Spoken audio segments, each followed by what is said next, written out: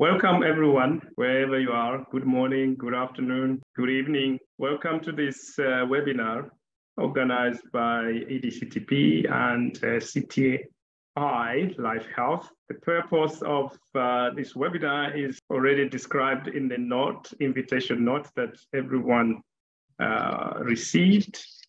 And it's nice to see you. I see from the participants list, we have colleagues from networks of excellence and other areas. Welcome. From my side, I'm with Michelle Ndelu from EDCTP. So Michelle, maybe you can just wave to the audience. There may not be time for everyone to introduce themselves. So let me kick off by saying a few words about EDCTP and how we come together with CTI Life Health. So EDCTP, as you know, is an organization which is public funder for clinical research happening in sub-Saharan Africa, but geared to develop interventions against infectious diseases that mainly affect the poor in the world. And this program started in 2003 with emphasis on developing vaccines, drugs, microbicides, and diagnostics against TB, HIV, and malaria. And for those of you who remember, it was a small grant from the European Commission, bringing together European member states and African member states with 400 million euros. And after 10 years of a successful implementation of the experiment, we got bigger grant of 1.3 billion euros for another 10 years, and with a mandate to include other infections that are described as neglected infectious diseases by WHO. And now we have a whole portfolio that we have been working on for the last 10 years, funding clinical research, capacity development, networking, and advocacy, et cetera, in sub-Saharan Africa, which will continue up to 2024. And we are lucky that from 2022 last year, the European Union and Africa Union agreed to continue this program for another 10 years to 2031 with another bigger grant of 1.6 billion euros. And this also goes to the same areas of focus, but also including other emergencies like we know nowadays, the epidemics of pandemic potential like COVID. In the past, of course, we had Ebola. So in our work, especially us from the Africa office, we are very serious about building research capacity in sub-Saharan Africa, so that sub-Saharan Africa first becomes a very strong, active participant in the war against infectious diseases by building its capacities to the levels of those that are in Europe or America, or close to that, so that there's a leveled playing field. But also to help Africa to build its own platforms for future conduct of clinical research. As you see from the global epidemiology, Africa is not spared from all our menaces of health, including now non-communicable diseases that WHO says they will surpass the infectious disease by 2030. And hopefully maybe we don't reach there because we have enough problems, but that's where we are. We need to build very strong research capacities.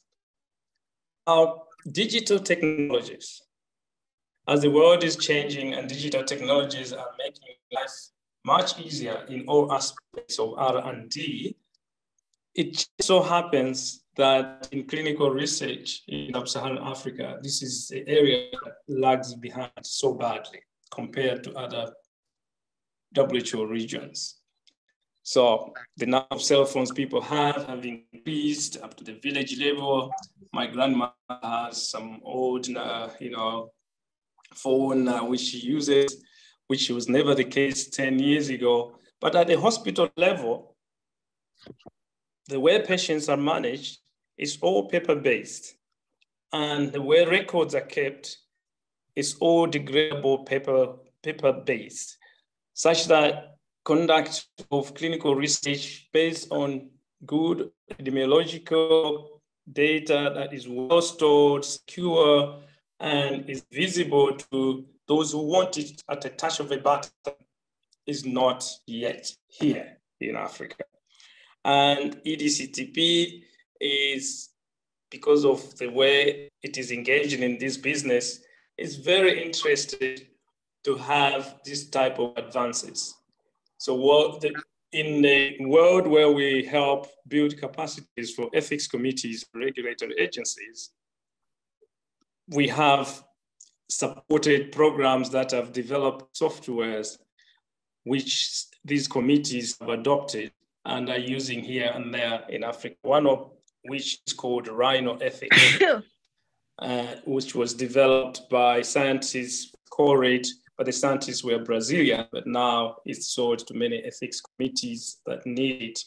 Basically to change from this fire hazard, degradable way of keeping data, but also to give the committees efficiency so that they can do their work very quickly, just like journals that publish our articles do by reviewing things online very quickly.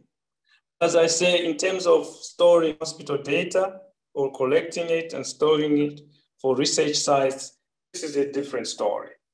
So this is the first basis and rationale why CTI becomes an important partner to EDCTP. So Michael introduced CTI to us. We listened to what he said. He said, well, we don't do the research, but you need to talk to the people who do the research. We can facilitate this process. And that's from the EDCTP side. But let me talk also from the global side. So for those of you who know, last year in May at the World Health Assembly, the World Health Assembly called for increased coordination, collaboration, and strengthening of the global clinical research ecosystem. They call it ecosystem. Why? Because when they look back at the trials done through COVID, during COVID, the FDA in US had this data that was published in Nature that showed that 95% of the trials were firstly badly designed and they couldn't answer the same question they were designed to. In other words, all the money we spent, billions we spent in these clinical trials, looking at chloroquine and all this other stuff, was money down the drain. The question is, how can we do things better? The second finding is that most of that research was done in developed countries. So Africa, for example, is treated as underrepresented continent in that arena. But yet there was a lot of products that flowed, and I myself was vaccinated 3 times through the Pfizer COVID vaccine that was not piloted and well tested in Africa. So for that reason, WHO have now also formed a process, a committee that is looking at implementing this World Health Assembly Resolution 75.8. And I tend to be one of the privileged 15 people in the world that are sitting on this committee since last month.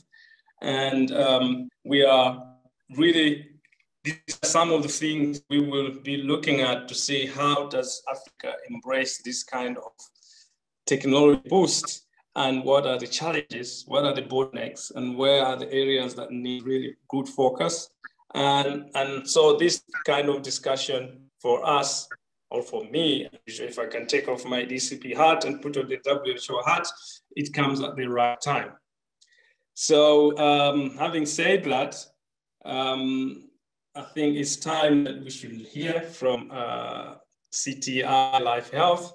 And according to our program, we start with you, Michael Landu, who is going to kick off with the first presentation before we come to Michelle, and then Sam and his team from Uganda will give us some feel from the test case from the ground. And then the colleagues are here also from the digital technology houses like Ron Emerson there and John Emerson that will also talk to us. So I think in principle for all the protocols are being observed because this is a Zoom meeting, and I think people who have got questions, please feel free to type in the chat for clarifications, and Michelle Nderu or Michelle Barry will help us to filter these so that we can address them as we go along. If I'm not mistaken, we have 2 hours, and we may take a break in the middle and restart again to make it a little bit comfortable for everyone, if I may propose that. Okay, so Michael, over to you. I'm actually going to steal the stage. I'd love to introduce Michael in just a moment, but I'm going to start, if you don't mind, Dr. Nyrenda, thank you for those inspiring opening remarks and for introducing CTI to the world of clinical research in Africa. It's a wonderful honor to be here. My name is Michelle Barry, and I'm the CEO of CTI Life Health. We are a patient-centric, meaning we're patient first, very comprehensive digital primary healthcare ecosystem. Our platform empowers all of the key stakeholders in the global and public health arena with a focus on emerging nations. As Dr. Nyrenda was, I think, teeing up for us beautifully, you know, we're all aware of the crucial role that clinical research plays in the development of effective healthcare interventions and treatments, and how important it is to ensure that the studies are conducted in a safe, ethical, and transparent manner.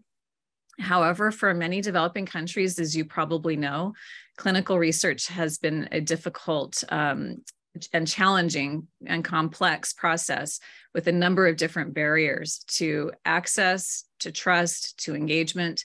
So today, what we want to explore with you is how our platform, Life Health, is helping transform the landscape of clinical research in developing countries, and how we can collaborate with organizations like EDCTP to find ways to overcome the challenges. By leveraging some of the digital tools and platforms, a little bit of a feedback there. Sorry. Sure. Oh, okay. Was it me? Is it something else? I can stop and there we go. I think we're good now. By leveraging some of these tools, what we believe is that we can help build the trust back up and build accountability measures in, and create also a more inclusive and equitable clinical trial for the patients and the entire ecosystem. We have a really distinguished panel of speakers for you today, and they will be sharing their insights and experiences in this area. And we hope that the webinar will inspire and inform each of us who are here on the webinar today. We will be doing a Q&A session following the presentations. Michelle and I will tag team on that and make sure that your questions are there. So please feel free to drop your questions in through the chat or the Q&A box, and we'll make sure we keep an eye on that. We may hold that till the end. But now I would love to introduce our first panelist, Mr. Michael Landau, who is our founder and executive chairman of CTI Life Health.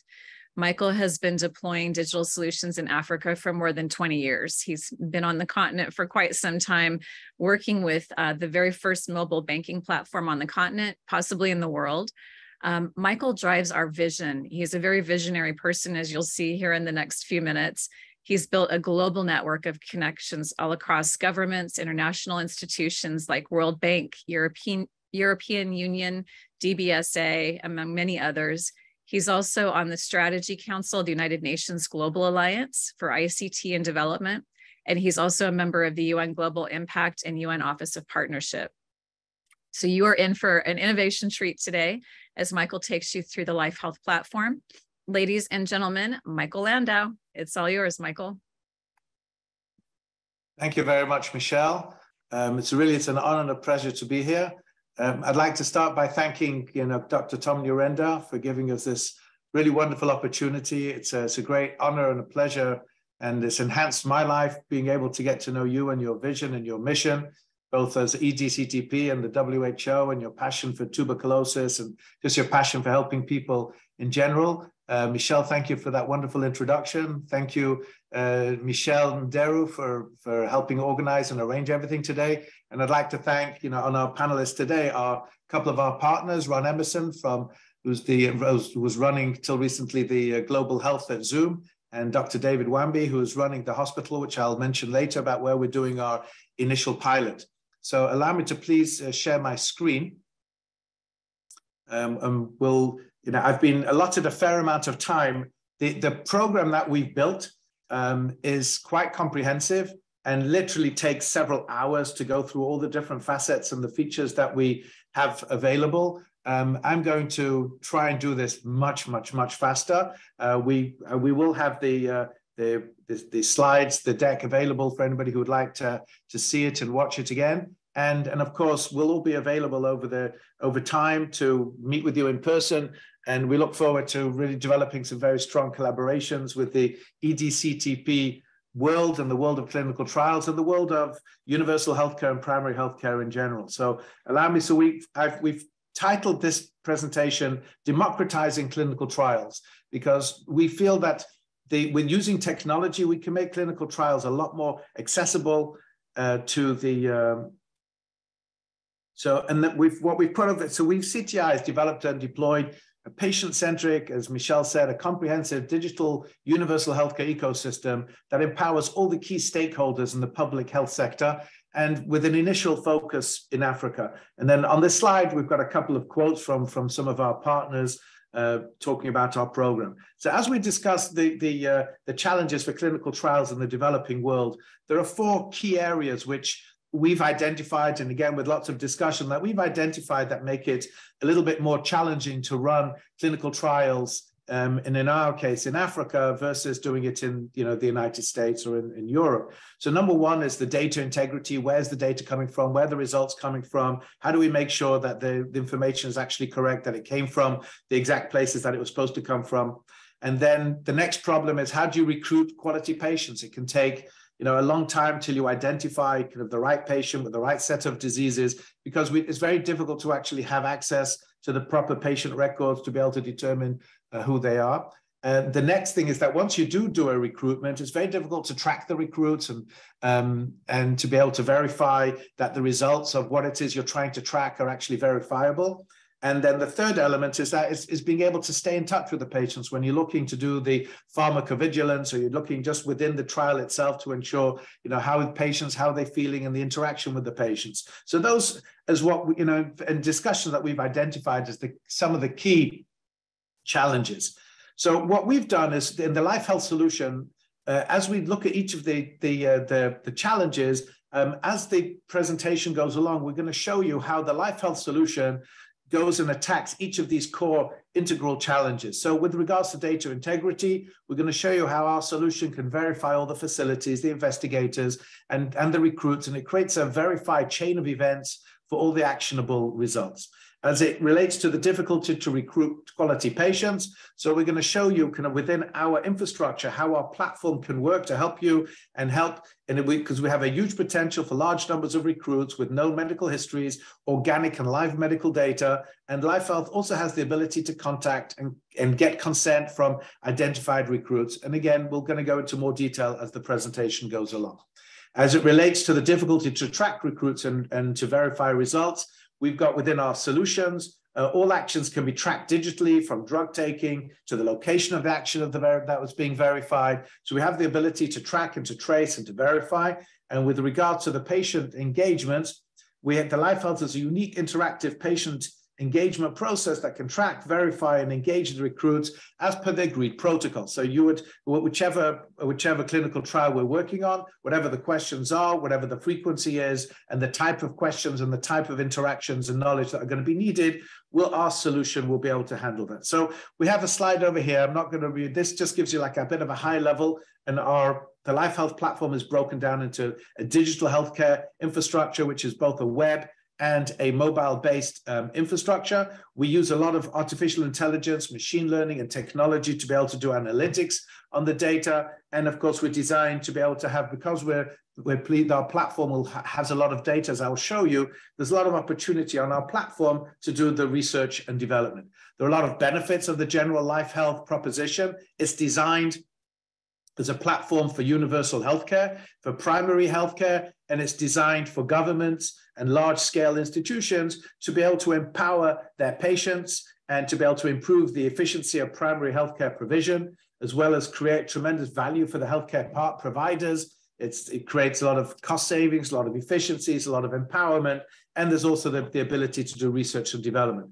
Here are just a few screenshots of the health wallet, and we have different health wallets. We have a health wallet for the patient, a health wallet for the health workers, but we make it really easy for the patient to be able to have complete access to all of their medical records. We've got solutions for blood typing and to be able to keep a record of the blood typing. We've got medical history, we've got vaccine records, we provide permissions for the patients to give permission to specific doctors and hospitals to allow them to see their records. And then we also have the ability for the patient to revoke the permission, right? We've got the ability to go and take pictures and restore the pictures in the system, have a complete history of medical records.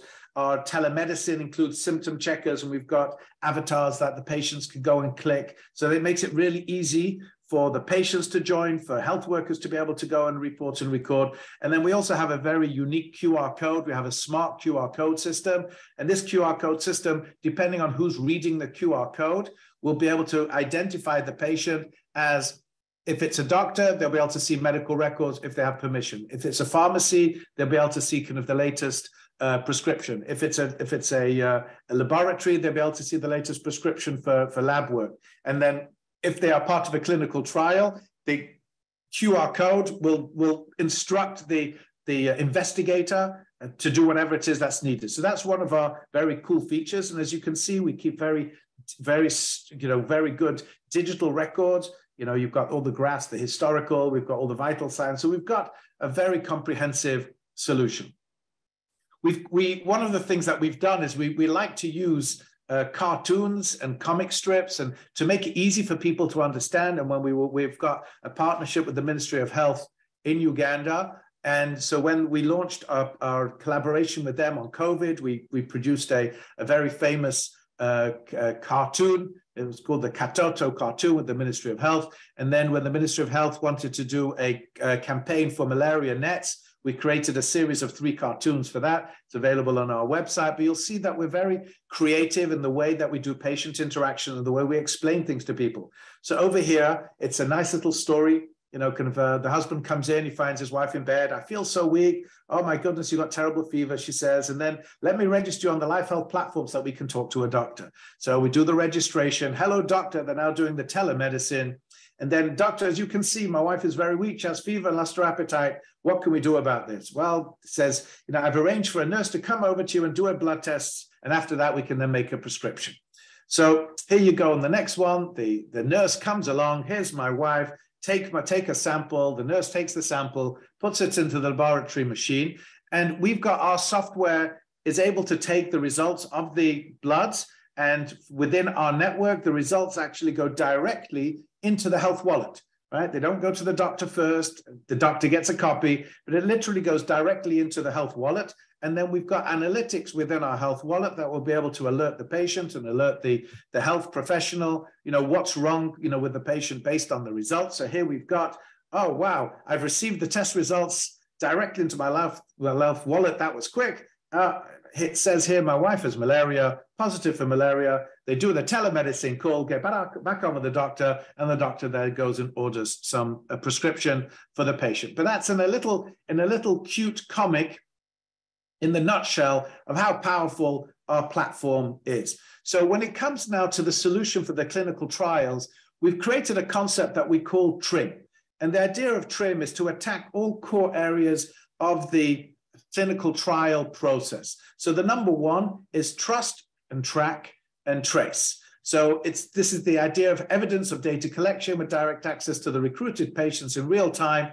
with a unique tool of data collection tools. And I'm going to show that to you in a moment. The next phase is going to be the recruitment. How do we recruit good patients? And then the next stage is the investigation and the intervention. Once already you've recruited, you need to be able to follow them for 6 months, a year, or 2 years, or 5 years. It just depends on the nature of the clinical trial that is being done. So we'll show you how our tools are able to go and support that action. And then once the patient is already included into the system, then it's a question, and then, or you've got the pharmacovigilance. So now you've got drugs, as Dr. Narendra was talking about before. Well, you've got the Pfizer COVID drug, which was, all the people that were tested were primarily Caucasians. Even in 2020, there was primarily Caucasians in America that were tested on the Pfizer drug. So but yet you've got loads of drugs that the pharmaceutical companies are, whether it's Tylenol or the Pfizer drug, that you want to be able to do the pharmacovigilance and be able to track the efficacy of those drugs. So we're going to show you how our platform will be able to handle that also. So here we're going to talk first about the trust and tracking and transparency. So here we've created one slide, and on the slide over here, we show you how we do the digitization, the mapping, and the tracking. And then over here, we've got a little video that's linking you to more detail, but I'm going to now go and give you a little show of how our system works. So I'm going to leave the PowerPoint for a second. And now we're going to go into the data. So as you see, we've got the capacity to collect a lot of data. Now, we can't show you real patients' data, so we've created a little, an Excel spreadsheet with synthetic data of a fake group of 300 people in an area in Uganda. They're based on real people, but they're not real people, and it's not possible to understand who these people are. But as you see from here, you see we collect we obviously collect their name, their background, their phone number, their email address, and then we collect their location, so we know exactly where they are. We don't share that information, but in the event of an outbreak, and you need to know exactly where somebody is, the government will have the ability to go and identify where the outbreak has taken place. And not only that, they'll be able to know who else lives within, depending on what they need to know, within 100 feet, within 100 meters, within a mile. Then within the way we collect data on the app, we collect data on mental health, on sickle cell carrier, do you have a disability? Very importantly, we collect information on, do you agree to be a blood donor? Do you agree to be an organ donor? Do you agree to be part of a clinical trial? And then we start going into the area of the vitals. So we've got blood pressure. And as you see here, we've already got all the different analytics that will be able to start telling our system if the numbers are normal, if they're not normal. We collect information about visual problems, hearing problems, your diabetes. Have you got malaria? Have you had malaria? So, and then we do the CBC information, lipid profile, liver function, all the different core medical data. This is all information that we collect within our system because we are providing people with medical healthcare. So the system information is in the system. Everything that we do, as far as, just to talk about the elephant in every room, in every discussion, we work with a company called MedStack. We have the absolute highest levels of security and HIPAA compliance and compliance within all the various regulations. And also we follow the rules in every single country, and data we want the data to be owned by the people themselves. And that's why we create permission systems that the patient gives permission for a doctor to see their records, and they can actually revoke the permission. So that's how we do with the data. And we want the patients to actually own their own data. We only use the data with consent of the patient. So here you've got over here with the vaccine, what they've been vaccinated for or not.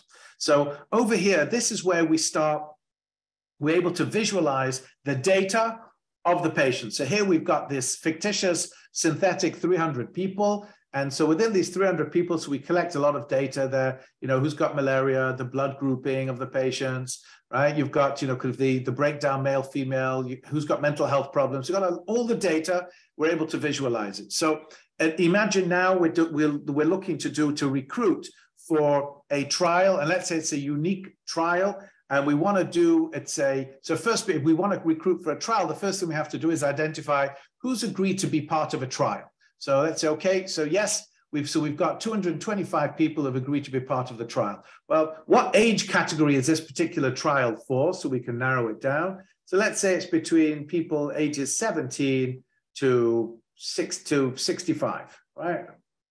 So 17 to 65. So we have 181 people that we can be collecting data from. So now let's say this is a very unique drug, and it's a drug for HIV. So, okay, let's see. So we need the people who've got HIV. So, okay, so we're down to 28 people.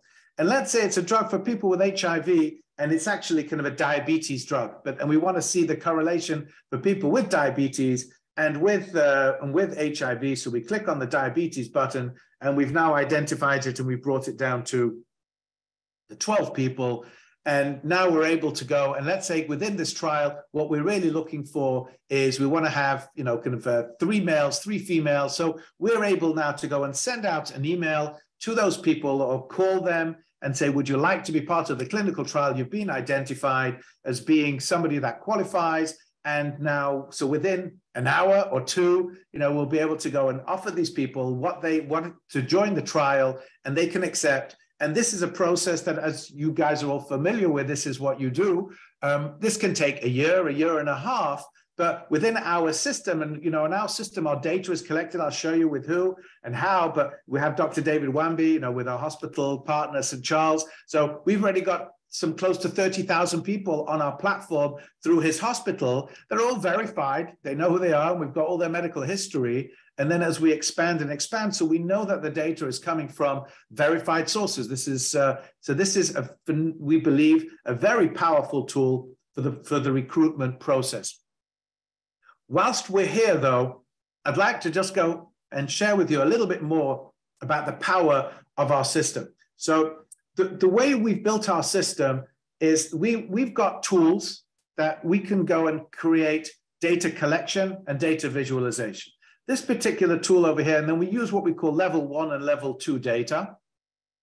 This particular tool over here was designed for the Buwikwe District Health Office in Uganda. And over here, so what we've identified to them is all 47 hospital facilities. And then we collect a lot of data. How many beds are there? How many radiation departments? How many laboratory departments? How many ambulances? How many people have got optical solutions? How many got dental? And then how many are open 24 hours and how many are open only during the day? How many are 8 different levels of hospitals? So, and then we can go and click down. So let's say we're looking for a specific type. We only want to work with a hospital. So we click the hospitals, and we've identified the 4 hospitals, and they'll have, let's say that we don't want to make sure they do surgery because it's a special program for surgery, right? So we go and we identify, okay, there are 3 hospitals, and do they all, and it's a eye surgery. So actually there's only 1 hospital that does eye surgery, and we can actually go and drill right down into that hospital of Kwalo, and then we'll be able to go and click and get, kind of all the data that we need on the Kwalo hospital, etc. Now, another feature that we've gone and built, so over here, you'll be able to see all the information about the Kwalo hospital. And then within the system over here, we've gone and built the ability, we call it Life Connect. And so over here, let's say now the district health officer of Buwikwe wants to have a meeting with all the people who run his, they run the different departments. And I imagine this is within your world. You've now got a clinical trial going, and you've identified 2 or 3 or 20 or 40 different facilities that are all working within your system. So now you want to go and have a meeting. You want to have a meeting of the people who run the child maternity and the laboratory services. You can click and send a Zoom invite, click. It'll take seconds, right? You want to send them an email. You want to do an SMS broadcast. And then what we've done over here, some of you will be familiar with UNASO in Uganda. So this is not real data. This is also kind of just a synthetic data set that we put together for UNASO. And this is now from an organizational perspective. So they now need to know how many organizations belong to, kind of a work within UNASO. So you see 186. How many of them, let's say you want to know how many are registered officially. So there's 40. So 46%, 49 of them are officially registered, etc. And then you want to know all the information. Do they have Wi-Fi? Do they have electricity? Do they have diseases, services? What services do they suffer? So we're able, then over here, we're able to go and collect what we call the level 2 data, which I forgot to show you on the first slide. But you've got the level 2 data, which is where you've got daily, weekly data coming in. And therefore, we're able to instantly start showing, are the indicators working or not working? Kind of are things going well or not? And then from here, you can then go and zoom into a particular county. So let's say you want to go and do Jinja and Albertong. You want to go and check on these 2 villages, these 2 kind of districts, right? well, so it looks like we don't have, let's say, Mukono. Let's go now that, see if there's any facilities in Mukono. And Miyunge, so here you do have some facilities in Mukono. And now you'll be able to see, okay, how many facilities are there? So you're able to zoom in, zoom out, and have all this information at the click of the fingertip. So whether it's the medical information on the individual, whether it's on, you know, kind of the hospital facilities, and over here, this is where we show the data on an instant basis. Okay, so let's just move on from here. Let's go back to the presentation. So that's how we do the trust and the tracking. Now let's move on to the recruitment. So over here, so being recruited for a clinical trial. So again, we want to make it really easy for the people who are watching, the people who we're bringing the recruits on. So here you've got the young girl, ouch, my back hurts. Wow, I'm approved to join a clinical trial. And then she connects to the Life Health Center, which would be one of your centers. Welcome, you're going to take this medicine 3 times a day. You'll need to scan the medicine each time you take it. So within our system, we've got the ability for the patient to scan. Now we put the barcode on the medicine, it would be on the box. Right, so you scan. So she asked, so I scan the medicine first, 3 days later. Good morning, and now we're asking the questions. Are you feeling dizzy, fatigued? Right. Well, I don't feel any pain anymore. So here you see, you know, kind of what she's recruited, how the system can work really easily, and obviously we would tailor make the system to whichever program it is you're working. So then, when we're actually running a clinical trial, so over here again, there's another video. You'll be able to see a lot more on the detail, more details on the video. So here you've got how do we run a clinical trial? So Dr. Amina, my wife has an illness. My doctor says she can try a new pill in a study. Well, and then he says, well, why would my wife want to be a guinea pig? Well, we only know if the pill works if we first do trials. So every pill has gone through trials? Yes. And people volunteer to be treated in these trials. So trials are a good thing? Yes. So the wife says, yes, I will volunteer. Because now we've been able to explain to the people in a nice, simple way why it is we need to do trials and why they should join the trial. Now, what about the risks and how do we get consent? So again, my wife has an illness, you know, she could join a trial, but there may be side effects. So the doctor explains they've already done some trials on this pill to check for side effects. So now all we're looking to see is how well it works, and they will ask your wife all sorts of questions to see if she gets side effects. So the wife says, so they'll want me to tell them if I don't feel well? Yes, right? So a trial is a safe way to take a pill? Yes. So what we've created over here is a nice, simple, easy way for you guys to be able to go and onboard and recruit and explain to people the process of a trial. Now, once we've started the trial itself, with the investigation, within our tools, we can be tracking the patients, we can know their medical history, we can be tracking all of their information, what their blood type, whatever information it is that you need to be taking, collecting, and we're able to go and interact, and you'll be able to go and do telemedicine, you know, and how to be able to speak to the people. You'll be able to send messages to the patients to be able to say, okay, are you responding well or not? And we've built in all of these features already within our infrastructure. The next is the pharmacovigilance and the monitoring. So now drugs are out there in the market. So we've got the ability to work with you, with pharma, to be able to say, okay, is our drug working? Is it not working? And we can follow up. We'll know which patients have been given which drugs. We can work with you to actually focus with a particular drug that you guys might have. And then you'll create a questionnaire. You'll be able to see how often a patient needs to call in. When do they need to be able to go and provide the information? So again, we've got another YouTube video over here that will go through it in more detail. And then over here, we've got the CTI platform for telemedicine, which is Ron Emerson, you know, from formerly of Zoom, who's head of Zoom Healthcare. Hopefully he'll be confirming to you later on that this is one of the best telemedicine systems that are out there. So you'll be able to have your patients call in to your investigators, and your investigators are going to have the complete record and information instantly available to them. So just to talk a little bit about our collaborations and our partnership and our pilot that we're doing in Uganda, we're going to hear soon from Dr. David Wambi, who's going to give a little bit more of an overview on the relationship that we have with him. And Michelle will, you know, will introduce him.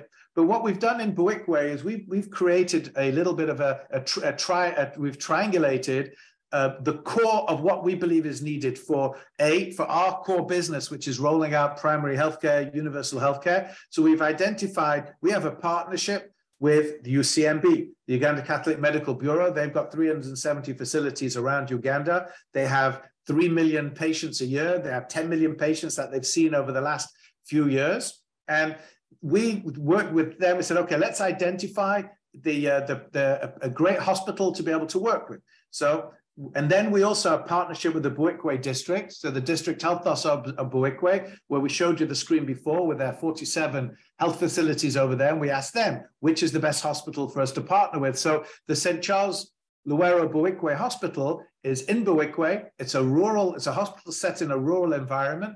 They have 90 beds. It's got pretty much, as you saw before, pretty much all the services available. And they're a phenomenal group of people. So our team are embedded in the hospital as we're working with them to do a complete integration since we started.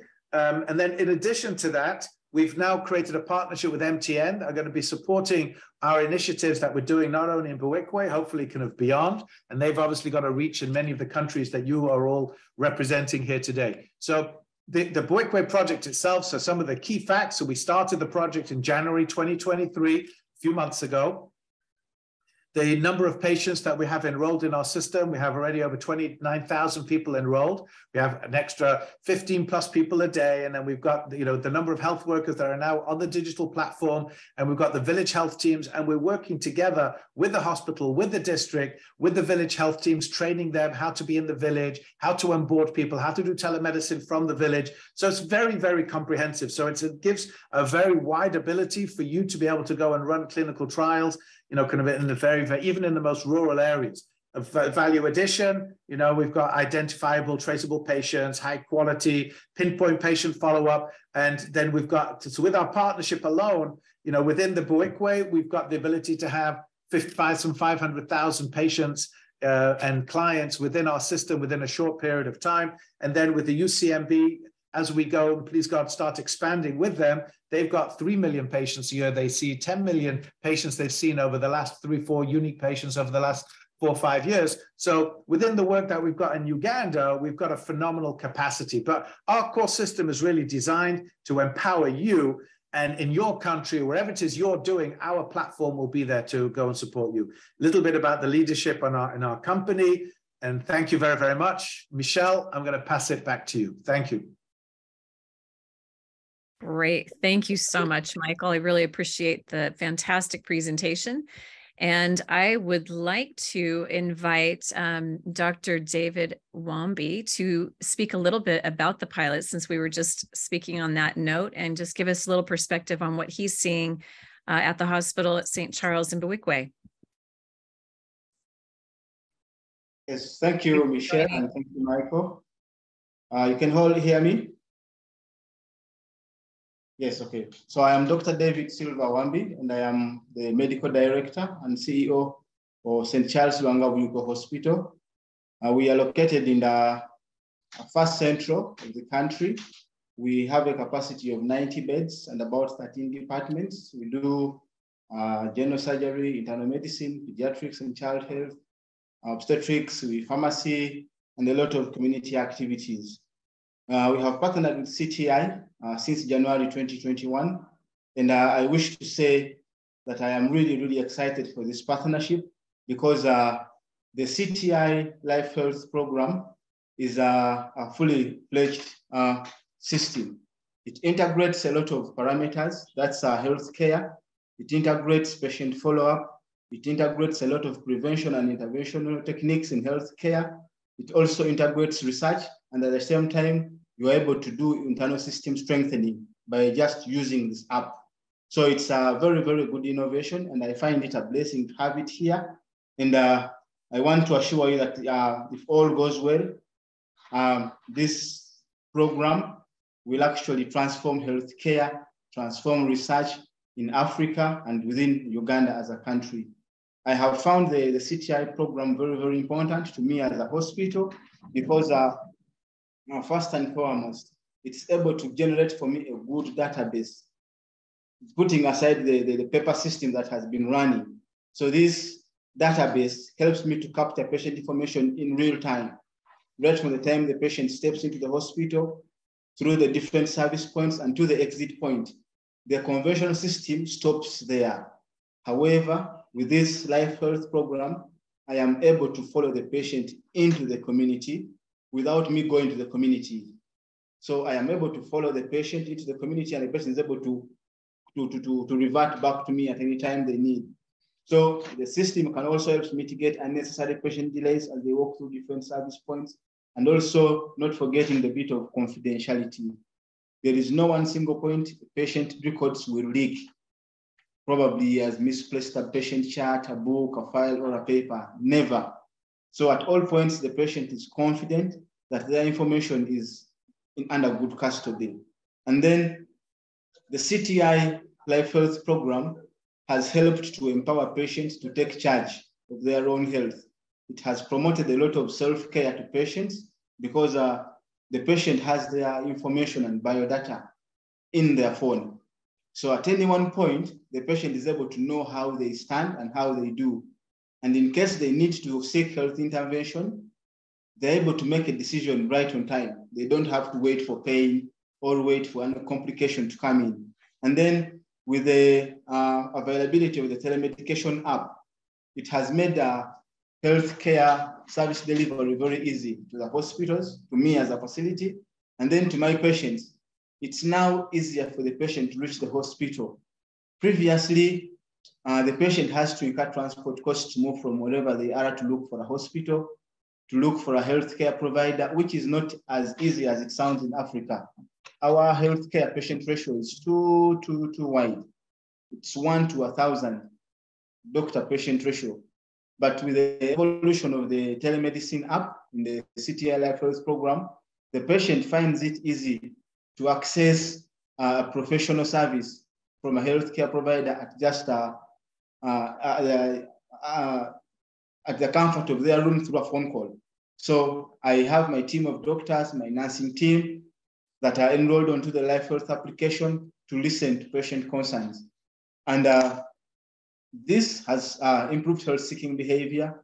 It has reduced on disease burden. And then also it is reducing on the cost of service delivery within Africa and a rural setting or Uganda at large, because previously the patient has to walk to the hospital, pay consultation, pay lab fees, even for things that are not necessary. However, the patient is able to mitigate all of those unnecessary expenditures through a mere phone call.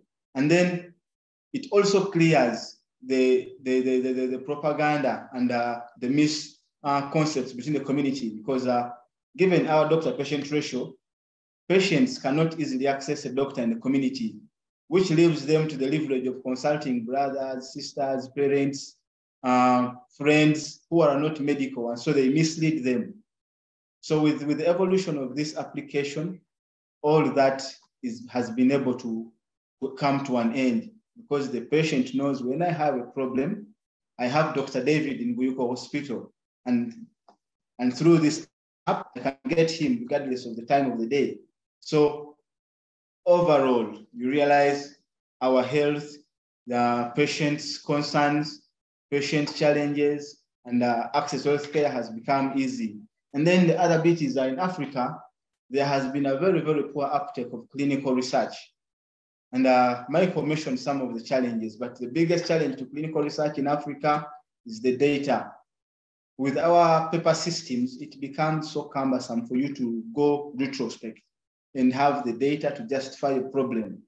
By the time you notice there's a problem, it has already hit hard, and interventions cannot come in to prevent the worsening problem. The CTI Life Health Program has mitigated this cause. With a database, you have all the patient data for a month, for a week, you can have for a year, just a click of a button. So this really makes very excellent problem analysis for a region, and you're able to map disease, to map patient challenges just at the click of a button and a data review from the database system. And then also, if you intend to conduct a research, it is made way much easier, because from that data, you're able to do good problem assessment. You're good to do guided patient selection, because you have all the patients registered in your system, as opposed to looking for them on papers. This one came from here, this one came from there. I can have a real-time capture of the patient address. And then also, it makes tracking of patients very, very easy for those prolonged research programs.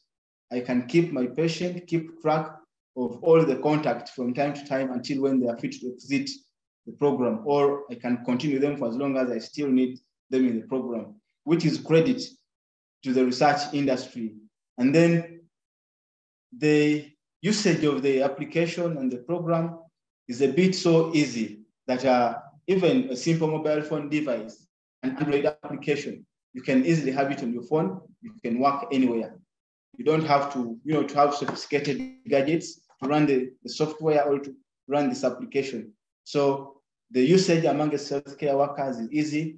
Even the community people, the village health teams, they're also able to, to get onto the platform by uploading the application on their mobile phone. So I find it a very, very good innovation.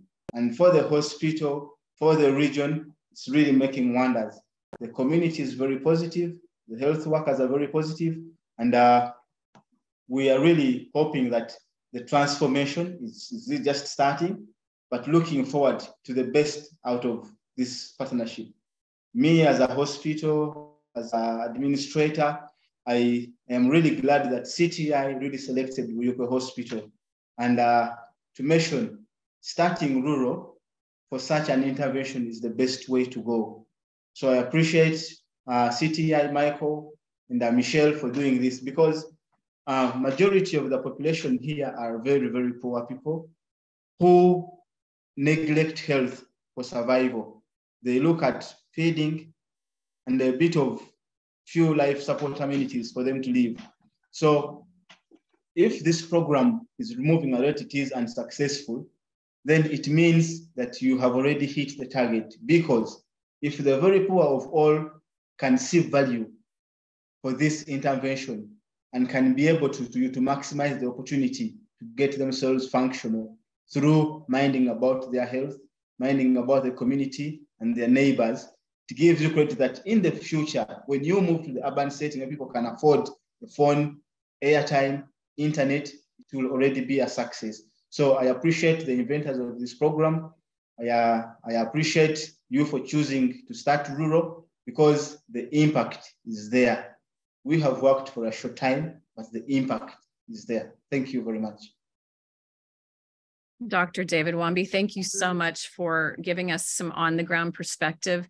We're really beyond honored to be part of the process. And I think that some of the points that you're making are a direct reflection on the need, and that we're ready for digital. I know the infrastructure is challenging, but at the same time, the world is ready, patients are ready, and institutions are ready. So thank you for giving us some more insight into what's really happening.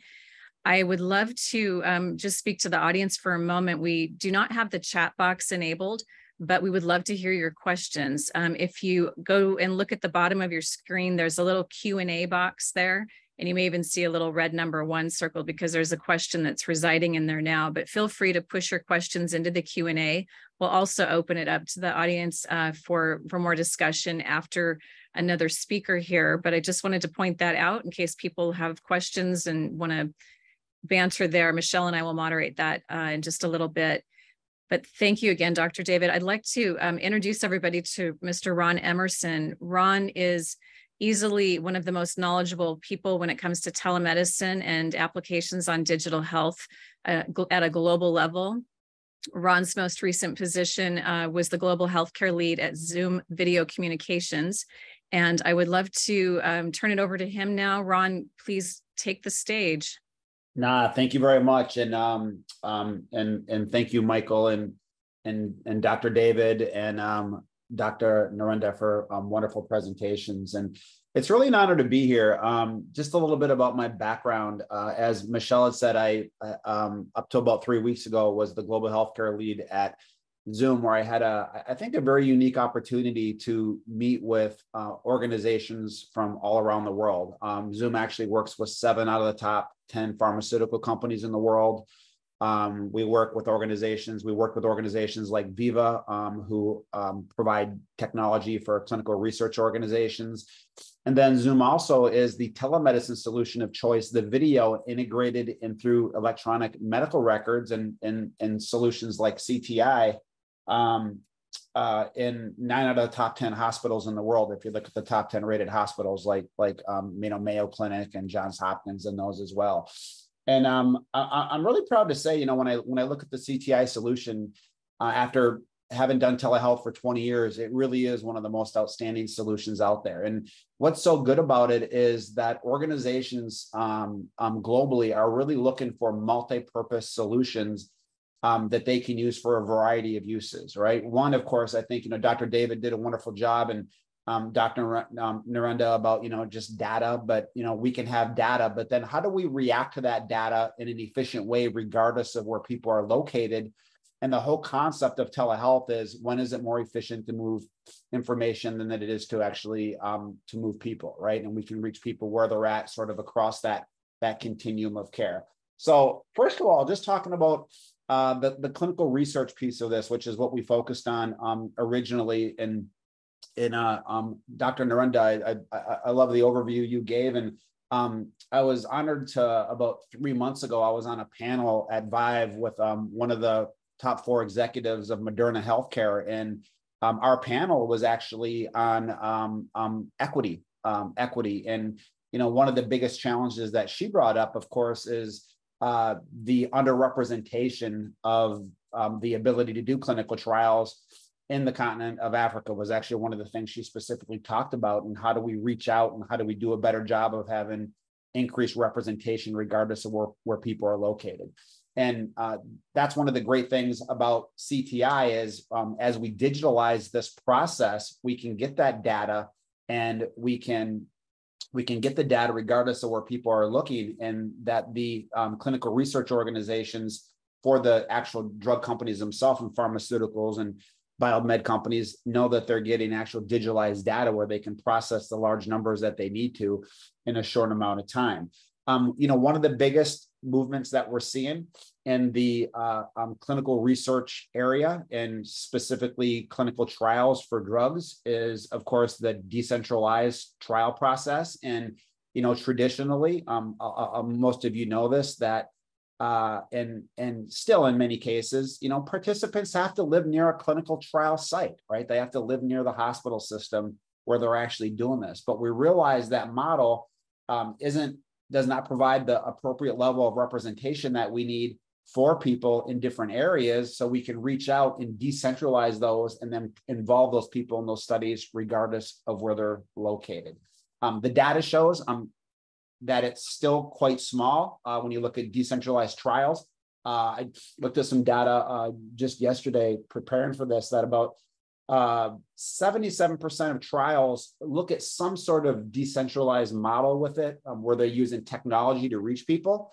And that's just on a hybrid model, though, where they still have to be sort of near a site, where they can have a hybrid model where some of it's in person, some of it's decentralized. But about 80% of organizations, CROs and pharmaceutical companies are actually looking at how to decentralize that process in the future, as we say, so they can have better representation for clinical research. Something I do want to go over, of course, specifically, and there's I think both of the doctors and Michael did a phenomenal job of talking about the data, and, as I say, the multi-purpose use of the platform. But I want to talk some about telemedicine and the opportunity that it provides, just from a global perspective. I had an opportunity to meet with, sometimes 4 to 6 different countries a week as a head of healthcare at Zoom, and just some really interesting data points. If you look at before COVID, less than 3% of people who could actually see a doctor, let's say over their phone, would actually do it. And that was if it was actually paid for. We just weren't used to the technology, and people wouldn't make that jump. Since COVID has kicked in, hospitals around the world, we saw up to 90% of all visits being done. And what we see now is globally, if you look at all the different countries and numbers, around anywhere between 8 to 20% of all outpatient visits are being done virtually over telehealth because of that transfer of COVID. And that's why CTI provides such an amazing tool. So what does telemedicine provide for us? The first thing is, when we look at healthcare, what are we all here for? And, Dr. David did a great job of talking about his hospital and patients and the representation, and we're working with folks that are poverty, and it's very hard for them. Access, of course, is one of the biggest issues. we're there to take care of the patient. And the question is, do patients like it? The tools that CTI has built in, we do know that at Zoom sponsored a study globally, and they looked at a number of countries across the world, and people that had actually had a telemedicine visit, and this is without medical devices. This is just someone on their phone within 6 months, they had a visit, basically that about 63% of people said that they wanted a hybrid model of care. So it's not just one or the other. And that's one of the great things about this tool, CTI, is it has the foundational components of what you need within an inpatient facility within the actual physical location itself. But then, as Dr. David articulated, it allows them to follow and reach out into the community, but actually keep contact with those patients and still have clinical interactions over telemedicine.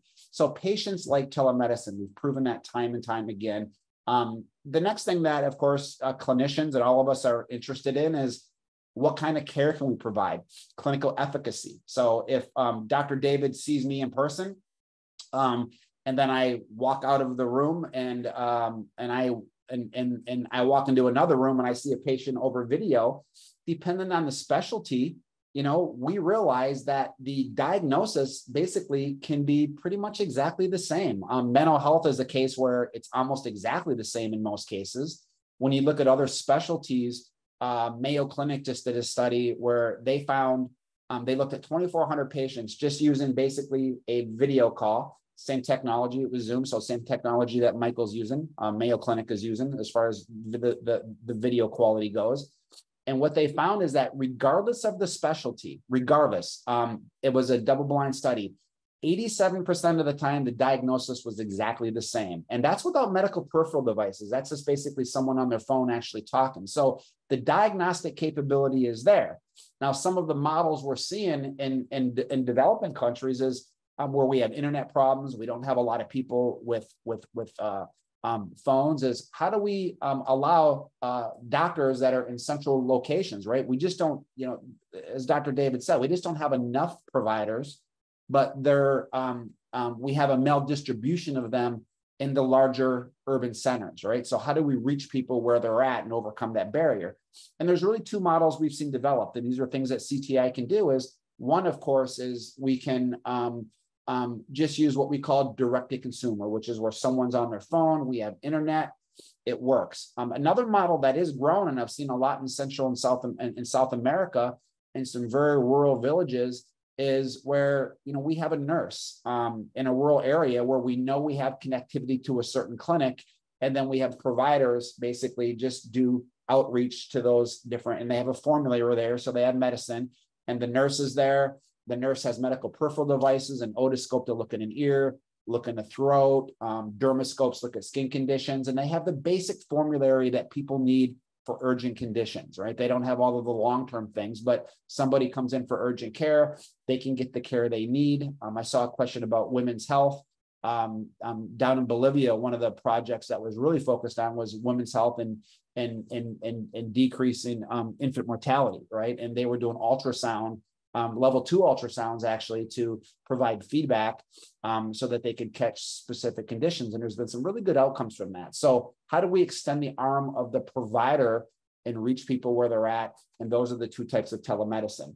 But even with this, Kaiser did a study, and what they showed is that just even over a basic video call, over a basic Zoom call like we're on today, that for urgent care, which means you don't know what you're going to get, you take every call that comes in, they felt comfortable that they could diagnose about 70% of the time, and they do 65,000 of these every day, 65,000 telemedicine consults a day, that 70% of the time they could actually provide the care that is actually needed. And then the last thing I'm going to talk about, of course, which is top of mind for all of us and we all struggle with, is we always think of the patient, of course. We always think of what kind of care can we provide, and CTI has done an amazing job at the integration of the data with the ability to react in the data and see patients where they're located with telemedicine applications. But a lot of it comes down to return on investment, right? And how can we justify the cost of these solutions? In public systems, right? Public systems that we want to decrease cost and we want to increase efficiencies and increase access to people that need it, because all citizens of every country deserves the basic right of healthcare, right? And then private systems, of course, want to look at how they can use the technology to reach out and sometimes often capture more patients because it's a competitive market in the private healthcare market. And they want those people to come to their facility rather than go to maybe another private hospital on the other side. But one of the just really strong things, one of the strong points of CTI when I first looked at the solution as the very recently head of healthcare at Zoom, was this the modularity of the actual platform itself. They've done a very good job where it has many of the tools that you need on a day-to-day basis to capture data in the inpatient setting, so that when you're seeing patients in person, you can see them and you can use it for clinical research, as Dr. Narendra is very interested in. You can use it for those sort of data points, and that's what Michael showed. But then using that same platform, when you're not looking at clinical research, you can use it for just everyday utilization within your system for data, but then also for telemedicine to reach out and provide that care at a distance. And that's what organizations are looking for, is that multi-purpose use to decrease costs and sustainability. So I just want to thank everyone for your time. It's been a real pleasure. And I hope I shed a little light, not just on CTI, but what we're seeing from a global perspective as far as clinical research and how telehealth and telemedicine is being used and the impact that it's having. So thank you very much. And thank you, Michelle, and thank you, Michael, and to both the good doctors. I appreciate it. Thank you so much, Ron. That was a wonderful presentation, very insightful. And I think that global perspective is important as we're thinking about what's working in other rural environments and how that might apply to what's happening in Africa. Some good examples and also some very pragmatic recommendations there as well. That is the last speaker that we've got in our panelist session. So I would love to turn the session over now to Michelle at EDCTP, the other Michelle, and she can take it away. Thank you, Michelle. Thank you to all the presenters for such rich presentations and insight into how telemedicine can be, used in resource-limited settings. So the floor is now open for questions. Michelle and I are going to monitor the Q&A box as the questions come in. So we have one question from an anonymous attendee. And I think this question will be directed to Michael. And the question states, telemedicine will be a great benefit to our communities, especially market women who work very long hours each day. The participant wants to know, is there a recruitment process specifically for market women and others in need of care desperately? Whoever it is, I thank you for that question, because I couldn't have planted a better question myself. We actually have a collaboration with a group called IST in Uganda, which is 60,000 market women. And we're in the process of actually installing our first telemedicine kiosks that we're going to be establishing within the markets. And literally as of yesterday, we had a discussion with MTN that want to sponsor it and want to be our partner to be able to ensure that within that world of the 60,000 women in the market, that we'll be able to have to provide the life health solutions, and more than just the telemedicine solutions, but actually in the marketplace itself, be able to start working with the MTN in this particular case, who are, as I'm sure all of you are familiar, in Africa, but MTN are prevalent all over Africa. And in any given country, in Uganda, they have, I think, 190,000 agents. So, and there's certainly within the market environment, the idea is to be able to provide, kind of as close to the source as possible, the richest telemedicine, digital healthcare, kind of package that could be available. So, and talking to Ron's point before about the program that he saw in Bolivia, that's actually how Ron and I met even before he was at Zoom, even before Zoom was Zoom almost, right? We met when we were talking about how do we use technology and how do we use devices that can connect in a rural environment where there's no electricity and there are no wires, but you can connect everything via Bluetooth. So the idea of being able to create like a mini mobile medical clinic whether it's a clinic in a bag or whether it's going to be in a kiosk in the village, for the market women. So we're on it. We're on it. We've already got our first 60,000 women that we're collaborating with. It's called IST in Uganda. It's somehow related to the Catholic operation over there, to the Caritas. And any good ideas or any sponsorship for these people, for these women, or collaborations in other places, we welcome. Thank you. Just to add on that, Michael, and that is a very good question. I mean, one of the models I've seen, in the U.S., if folks wondering where we're located, I'm actually in the northeastern United States right now, near Boston. If you look at Boston, there's a state north of Boston. It's called Maine, which is where I've been I was for 24 years. I just moved to near Boston, but that same model that you would ask whoever the gentleman or ma'am, whoever asked the question, that same model is actually being done in the U.S. And a lot of it is in the state of Maine. We have rural areas where we have workers that come in from different countries, Central and South America, and they pick a lot of them pick blueberries, and it's a big market over here. And they're very rural areas. They're out there. They work very long hours. And one of the projects I was involved with, I didn't tell you with early in my career, this is going back about 24 years, not to age myself. But we actually had set up a mobile clinic where we had a van. And what we would do is we had it outfitted with telemedicine technology, and it would go to the different areas. It would go to the different areas each day where these workers were. And we would stop. We would spend 2 hours at one.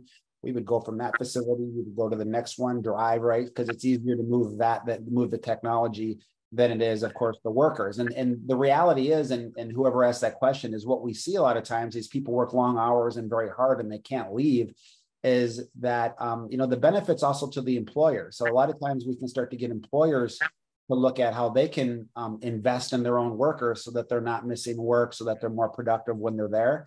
And I know it seems like a selfish reason, but that is one of the reasons that we had a lot of these employers that would sponsor these type of things, because it benefits them as well, so that they have productive workers, and it, of course, it provides the access that's needed. So that's a very that's not a hard model to pull off. That's being done today, and specifically for women and for men, but it's being pulled off today. So just to give you an actual real life example of what you just said, and CTI definitely has everything that's needed to accomplish that specific use case. So, thank you, Ron. Thank you, Michael. And I hope that the participant is happy and satisfied with the responses.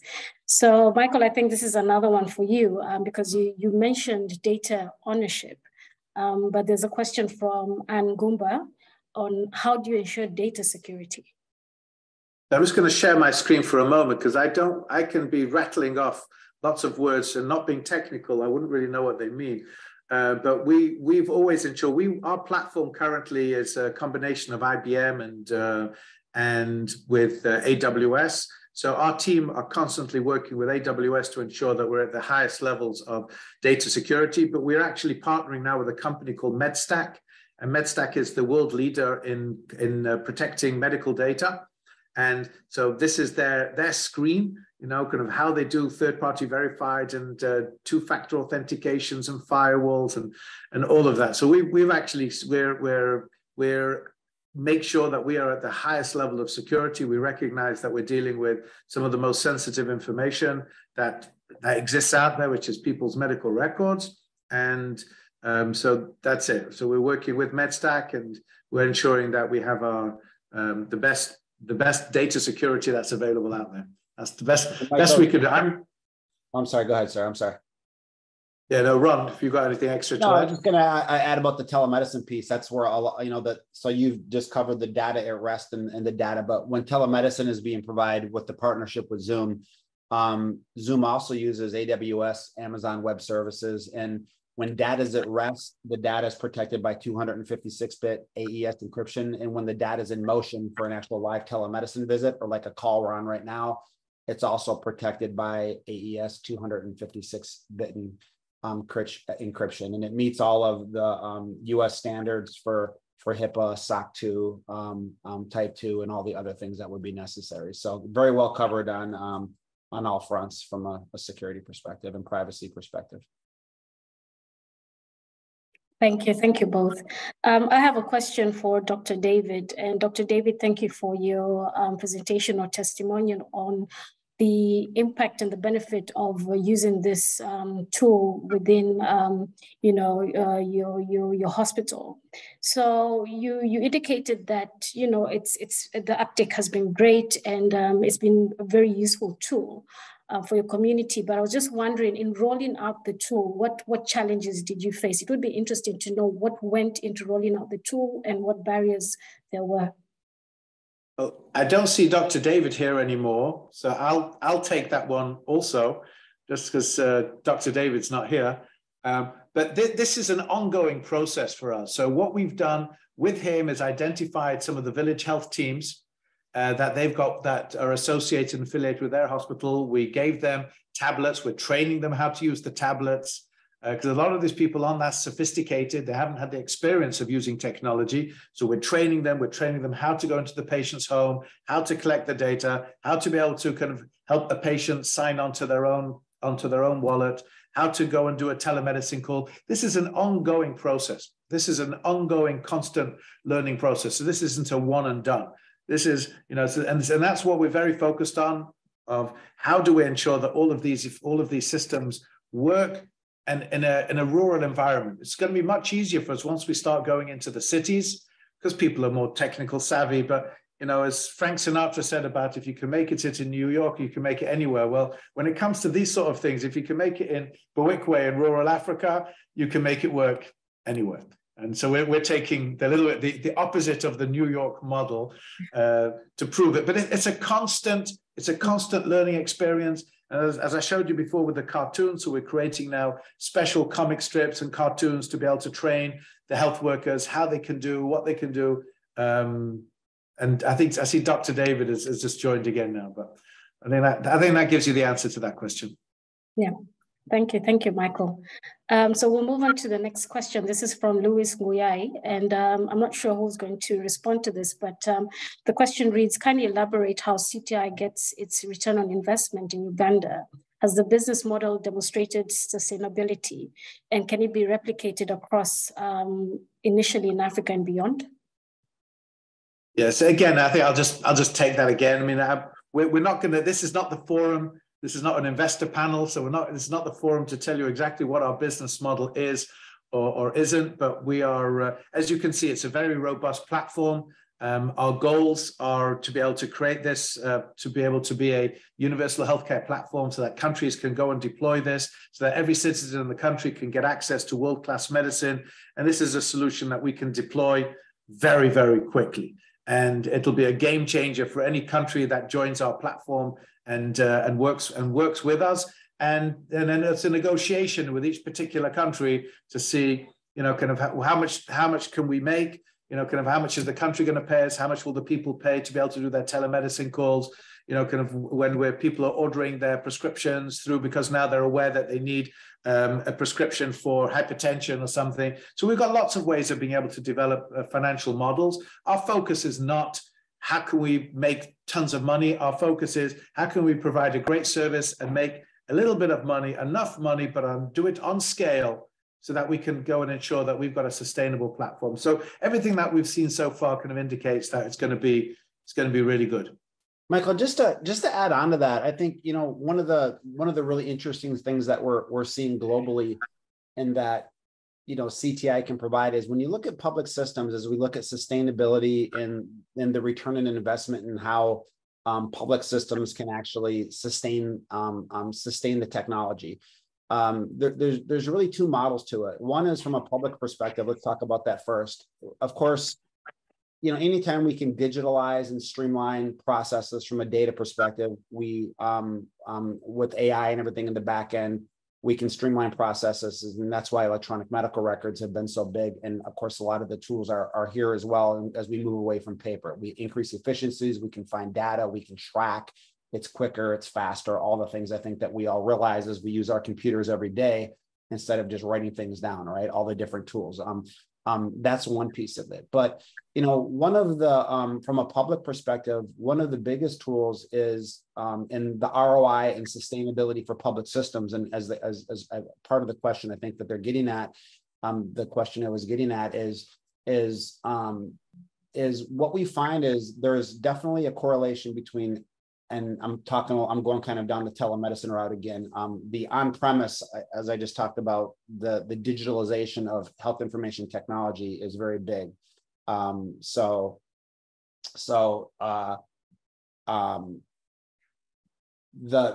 data and streamlining of the data on-premise for everyday operational use is big, right?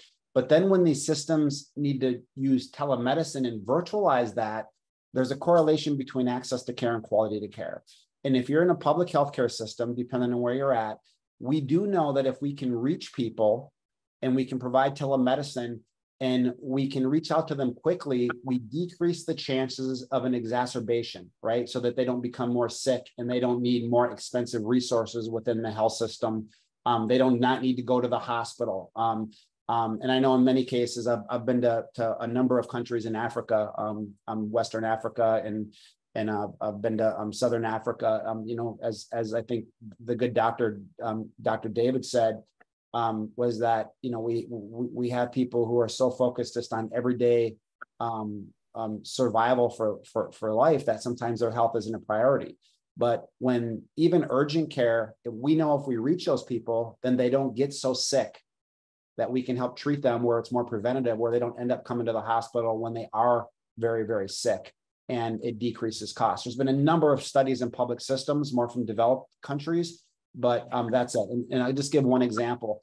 The University of Pittsburgh Medical Center, they are in the United States, everybody knows the US is private, but some hospitals are insurance companies and they're also providers. So they have doctors like the good doctors on the call here. So they have like doctors like Dr. David who provide care, but then they also pay the bill just like a public healthcare system does, right? And what they found is that by using telemedicine for urgent care, this is just to reach out. So let's just take Uganda as an example. If you reach out and provide care to a patient over telemedicine so that the patient's condition does not deteriorate where they need more expensive forms of care, where they end up in urgent care centers, or they end up in Dr. David's office using resources of his staff and all the other areas, or they end up in the hospital because they're so sick. What they found is that, and this is in US dollars, so I apologize the high number here because it's so, it is they saved $123 per patient when they used telemedicine. And what they did is they actually tracked it over a 3-month period. So they would see the patient, like Dr. David would see a patient over telemedicine, and then they tracked that patient for 3 months to make sure that it was a durable treatment. Because if Dr. David saw him over telemedicine or her, and then the patient was in the hospital the next day in the emergency room or sick, then it wasn't an effective treatment, right? So what that showed is that this virtual technology actually can have an impact. And that's where a lot of organizations get the ROI, is how do we fend off and use it? The other question is ROI, and I know I'm going on a long time, but I think it's such an important topic for what CTI provides in telemedicine, is that people ask, well, is it more efficient? You know, we talked to Dr. Dave, not to keep picking on you, sir, and mention in what you said, but you had some great comments about the number of doctors to patients, just huge, right? Telemedicine is actually proven to use less time to see a patient than actually in-person visits. The average in-person visit, and this is from the US, so I apologize, but that's the data I have, is between 13 to 14 minutes. The average telemedicine visit can be 7 to 8 minutes because a lot of the formalities sort of go away. It's more about, what are you here for? What are you doing? Okay, this, and this, and then boom, they're out the door. They're not moving room to room. They're just seeing patients. So those are some of the ways that we see organizations doing ROI.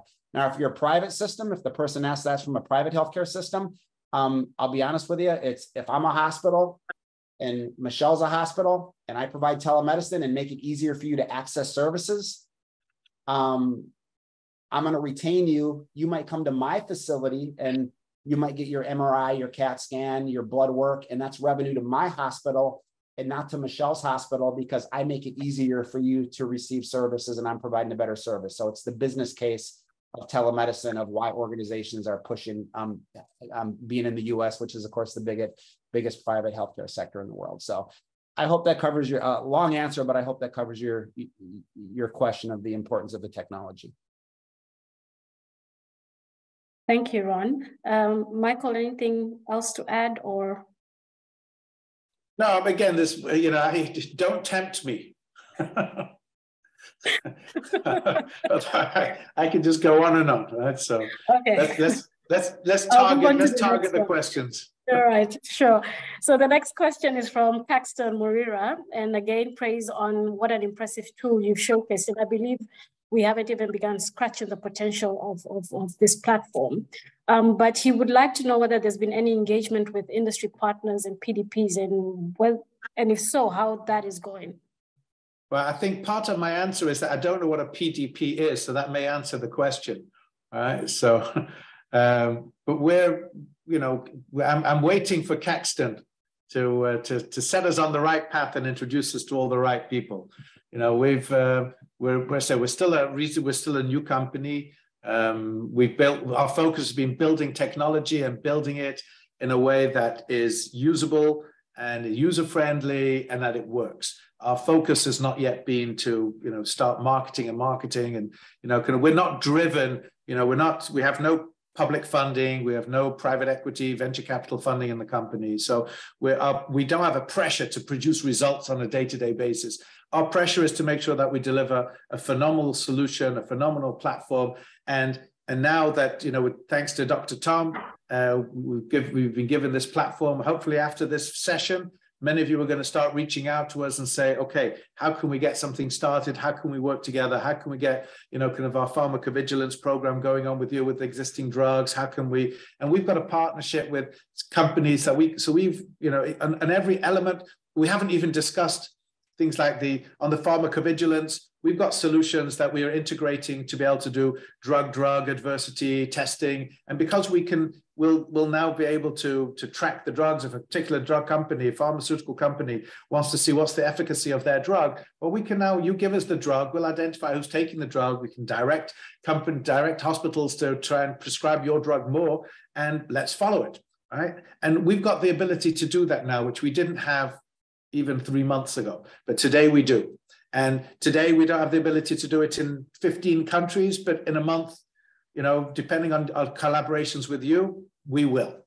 Right? We're moving very quickly. There are several people on the call over here we've been in discussions with, you know, kind of for a year or even more than a year, and they see at the pace at which we're moving. We're moving very quickly because our focus has been delivering an incredible product. We've not been distracted by, okay, we need to make money, and then we start making bad decisions. We've been very focused on creating an incredible platform. So we are open to industry partners, and hopefully PDPs are a good thing. And so we're looking to welcome discussions and partnerships with PDPs and Caxton. We're looking for you to be, you know, at the forefront of our collaborations.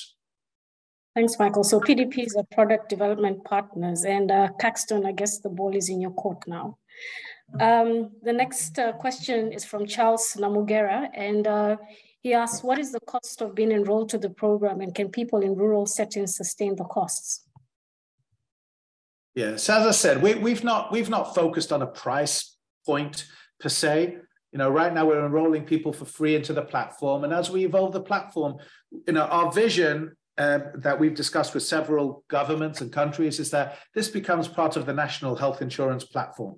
So this is something that the governments are collecting money anyway to offer universal healthcare in their countries. It's debatable whether they're offering good services, not good services, but we believe that the Life Health platform is the basics. It's the starting point, and it gives everybody and empowers every person who's on the platform. So we believe that the monies that governments are collecting for universal healthcare in their countries, give a little bit to us, so that way we can provide people with real medical records, access to telemedicine, access to the local the village health teams to be able to come and provide services directly. And as far as exactly how much it costs, we're not looking to charge tens of dollars a month. We're looking to charge $1, $2, $3. We're looking, people need some drugs. We'll make sure that we can get even better priced drugs to the people, because we'll be able to do this on a large scale. And let's keep it, but let's just make a little click along the way. So our long-term business model is to make good money. We're a business. We're not a philanthropy. We're not a charity. But we want to make good business by being able to engage many, many more people, onboard many more people onto the healthcare system. And we just make a little bit of money on each person each time they do a transaction. So we believe that our system will actually kind of massively reduce the cost of healthcare, massively increase the quality and efficiency of healthcare. It'll massively reduce the cost for health infrastructures, for governments on a long-term and on a short-term basis. And we'll find the ways within that efficiency for us to do okay as a business so that we can keep growing and expanding this to hopefully all the developing countries in the world. Thanks. Thank you, Michael. The last question. Again, praise on what an excellent tool you showcased. And I think this question is touching on, creating awareness from the ground up. And the question states, are you able to involve universities and training institutions to incorporate telehealth in the medical curriculum? Please let us know.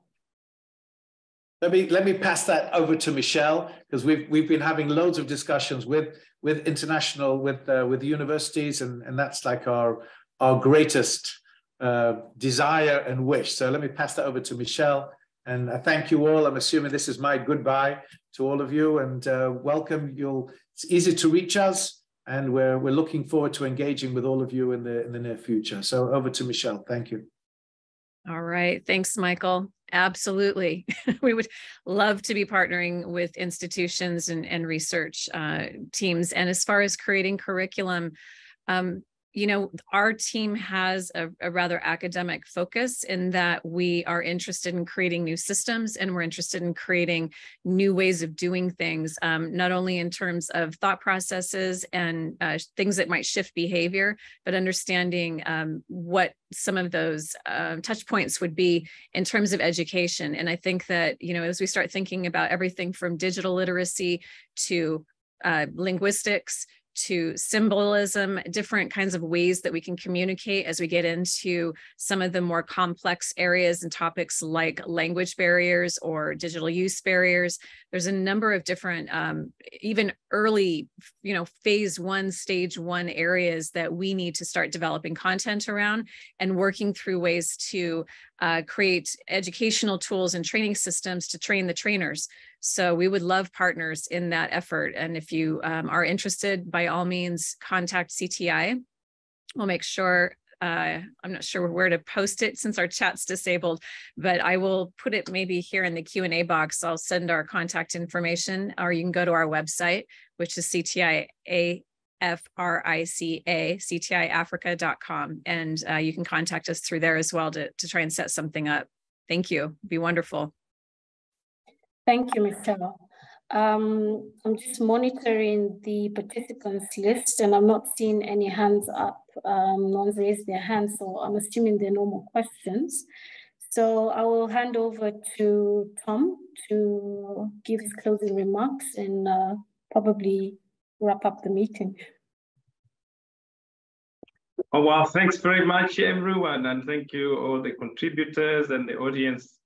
I think this has been a very interesting discussion. And as I said in the beginning, we have so many gaps. And if we are going to make Africa a strong force of fighting epidemics and infections and all the other diseases, it will need a lot of focus on those deficiencies. And definitely the data issue is one of the biggest. In 2018, it was just like mere an academic exercise.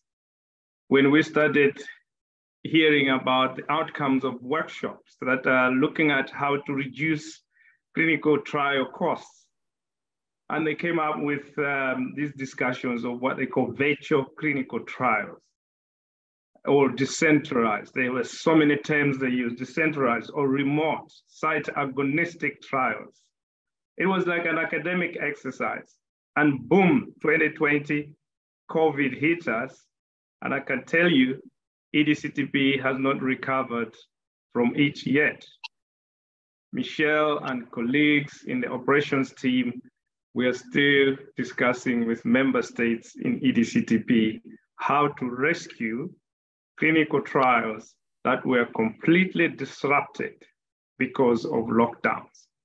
And now you talk about telemedicine. That's really the tail end when the product is already there.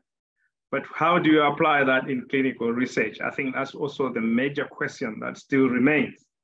So when we talk about telemedicine, now we could also talk about, listening from what you have presented here and the questions that have come and discussions, we could also be talking about bringing back the idea of virtual clinical trials, because that will also reduce the costs indeed, because that was the idea of introducing virtual clinical trials to reduce trial costs, and also help patients with mobility problems that can, they can ably participate in a trial, but they can't travel, and then you can monitor them from a remote process, a remote setting. But if another epidemic comes and we are not prepared on how we follow up patients that are already recruited in trials, then we will suffer the same consequence that we had. And we will have not learned anything from the epidemic. And we will soon, for example, in EDCTP, hear a call being launched for people to compete for grants, to complete projects that were disrupted by COVID. But having been in the industry for some time now, restarting a protocol, a clinical trial protocol that has been deviated upon or violated, it's even more difficult than just continuing the work with the technology you have in a different way. That's my view. And that's why, for me, I really support this discussion. And I hope this is not the end. And this discussion will continue to help us have more knowledge on how we can address these areas in Africa as the battle continues of,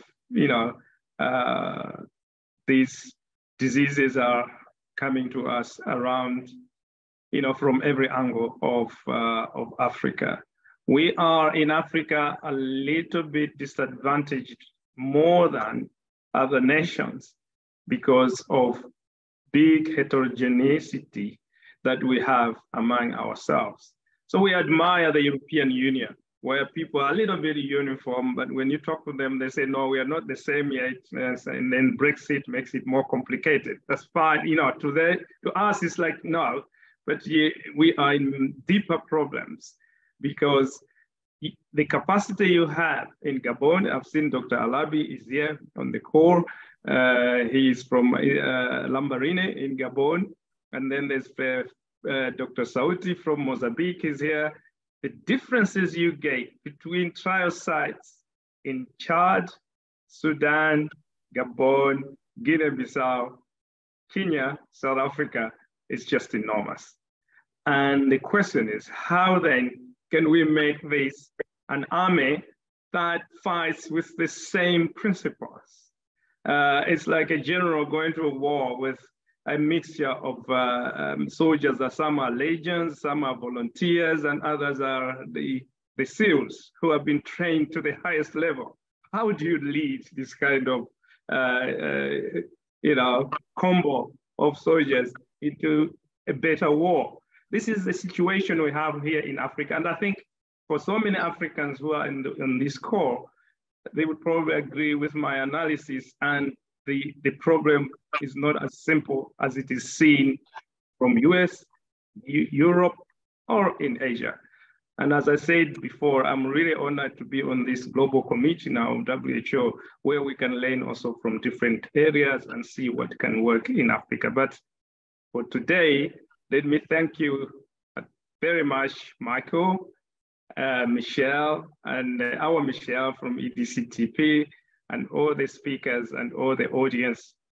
Thank you very much for starting this dialogue, and let's continue to engage. And wherever we can help from EDCTP, you know who the contact person is Michelle.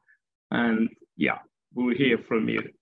So if there is no any other question from anybody, allow me to close the meeting and wish you a good morning, a good afternoon, or a good evening, depending on where you are. Thank you very much.